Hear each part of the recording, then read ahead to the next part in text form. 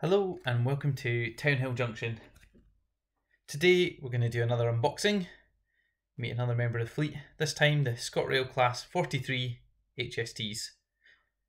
We're going to do a short review and get it running around the test track here at Townhill Junction till we get that layout up and running, hopefully sometime later this year. So the ScotRail HST Class 43s are some of the newest liveried trains in the country.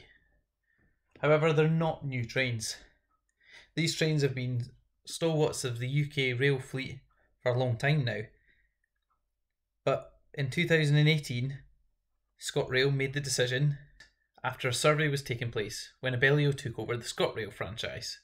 They concluded that if passengers were wanting to go long distances between the bigger cities, they were much less likely to use ScotRail and would rather go with one of their competitors.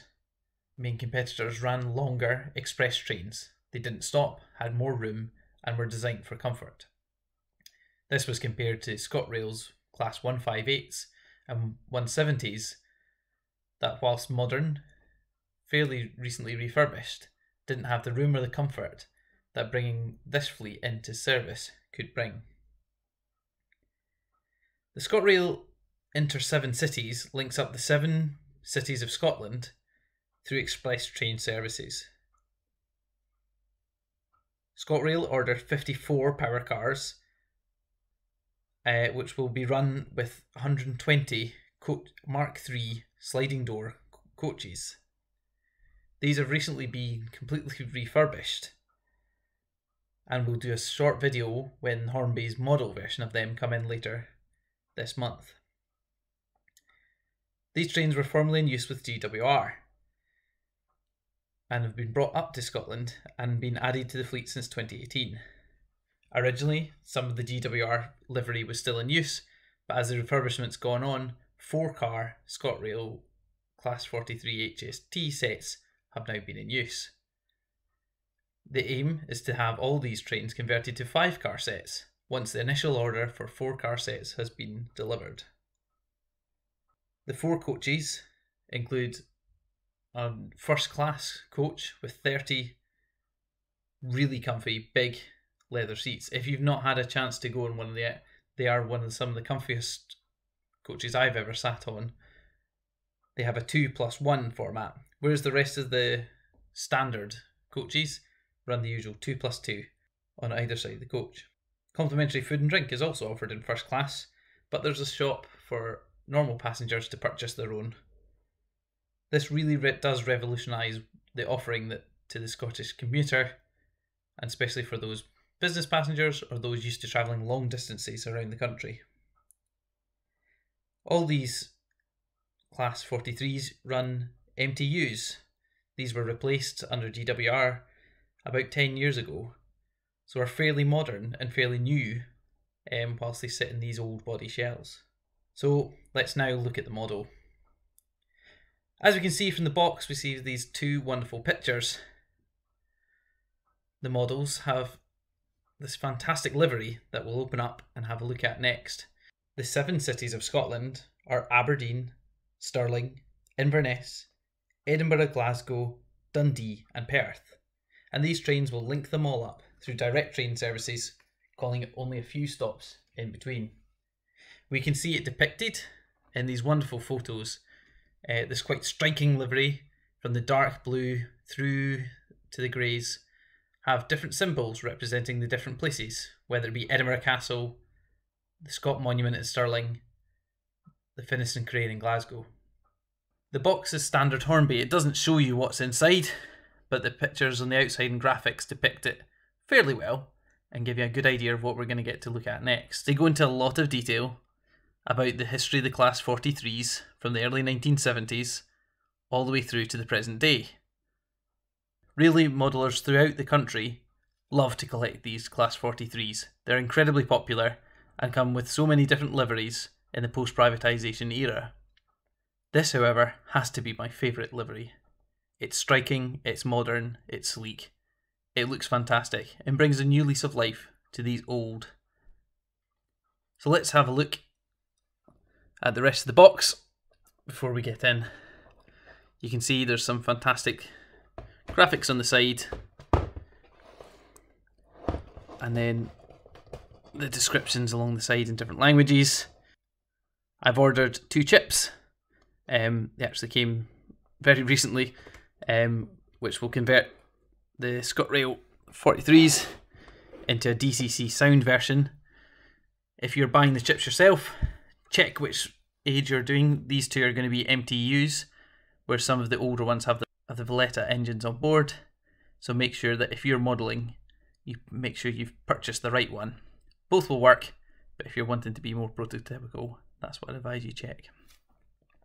So let's open the box now and get them out. So Hornby have their usual simple cardboard design and the quite dated polystyrene innards. You don't get the same presentation that you do with some of the other suppliers. So we get a simple box, a bit of protective card, and then we have our instruction manual. So you can see it's DCC ready. This is the one that I've gone for this time. The advantage with Hornby provide their own chips and sound chips, so it should just be a case of setting that up, which we'll do in a video later on. You can see there's some guidance on how to fit the DCC chip itself, how to remove the body and to check. There's also instructions on how to do lubrication and to remove the body, to make any changes, including putting a driver in, etc. And wonderful safety notices. So here we have the box itself, and we can just see this teasing shot of the HSTs. We're going to take the top car out first. Very carefully.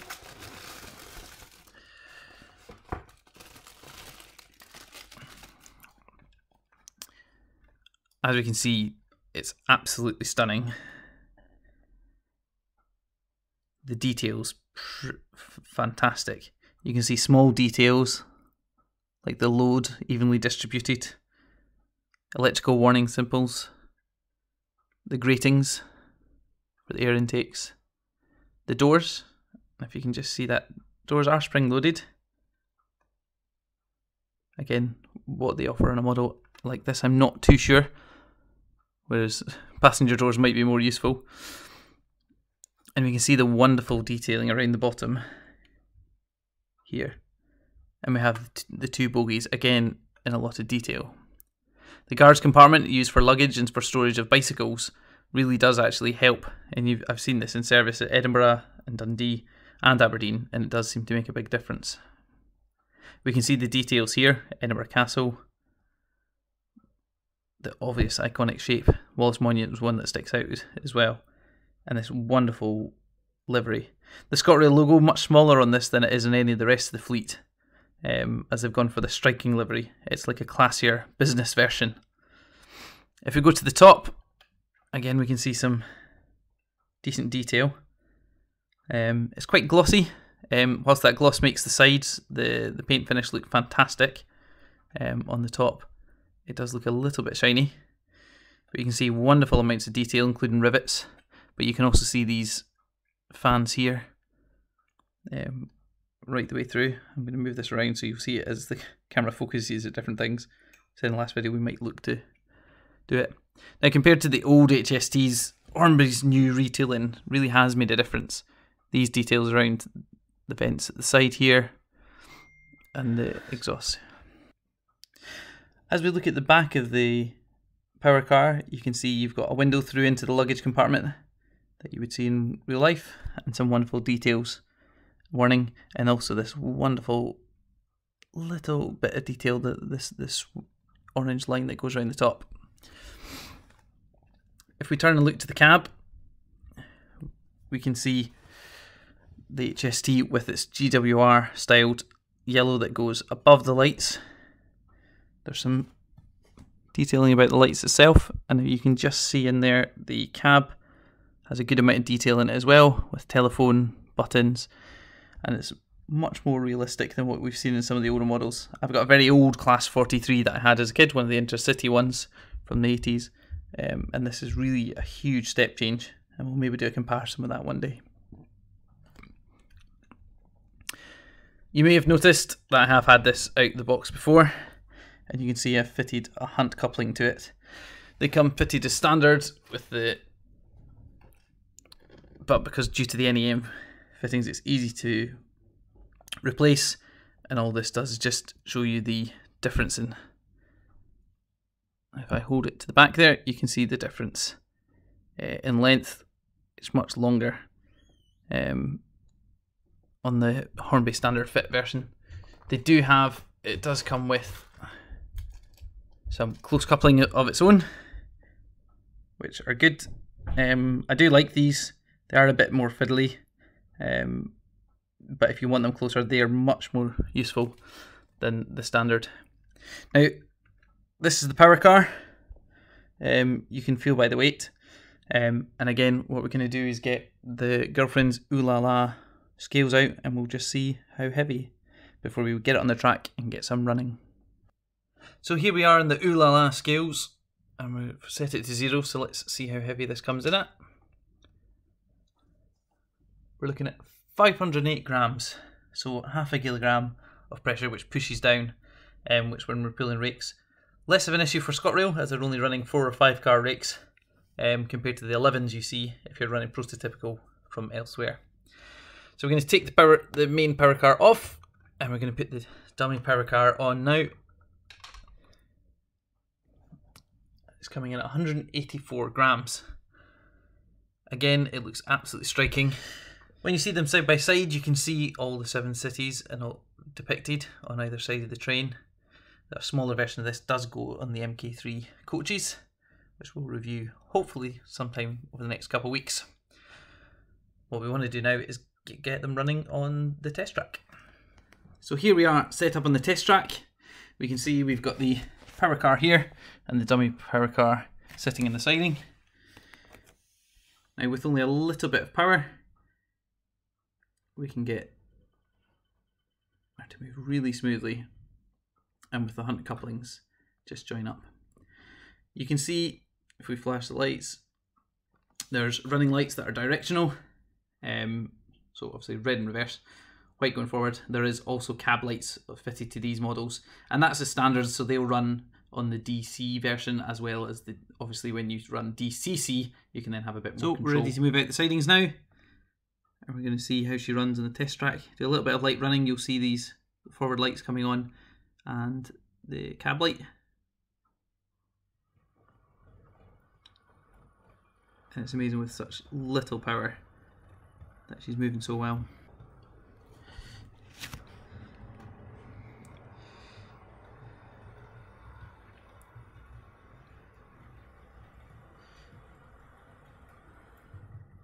You can just see those cab lights working there. You can see with the hunt couplings it just brings them much closer together. The standard Hornby ones would be a big enough gap to get your finger through, whereas this brings it much closer together, much more prototypical for your layout.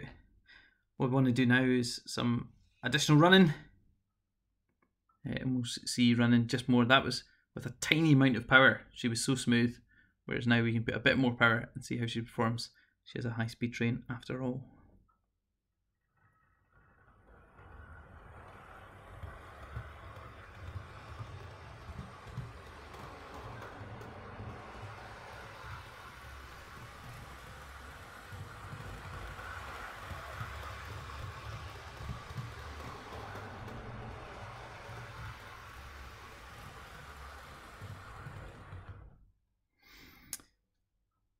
We're now going to run reverse, so obviously using the magnetic couplings, and you'll see those running lights in the opposite direction.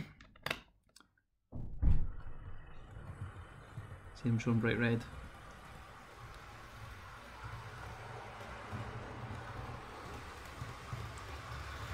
There's obviously no trouble running in the opposite direction. Trouble's more on my camera, just trying to keep up with it. So let's do a bit more running.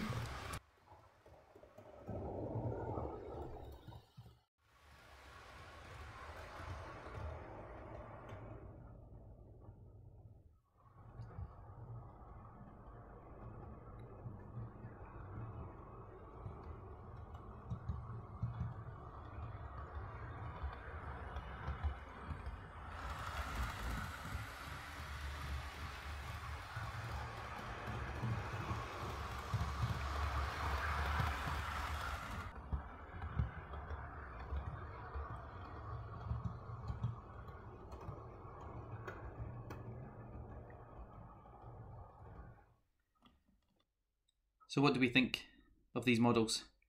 Retailing at about £200. They're fantastic. They're very, very detailed. They're great in DC operation. And I'm looking forward to changing them to DCC. The detail's fantastic. Very, very accurate. And I think the livery itself, where the credit has to go to ScotRail, is fantastic. It's great to see these trains joining the Scottish fleet, and it's great to see proper express trains being run around Scotland, and this gives a real alternative choice for passengers. We'll hopefully review the Hornby coaches very soon in our next video, so please tune in then. As always, I'm very new to this, so please provide any comments, good or constructive criticism, in the comment section. You can also find us on Facebook. Thanks for coming to Townhill Junction. Hope to see you soon.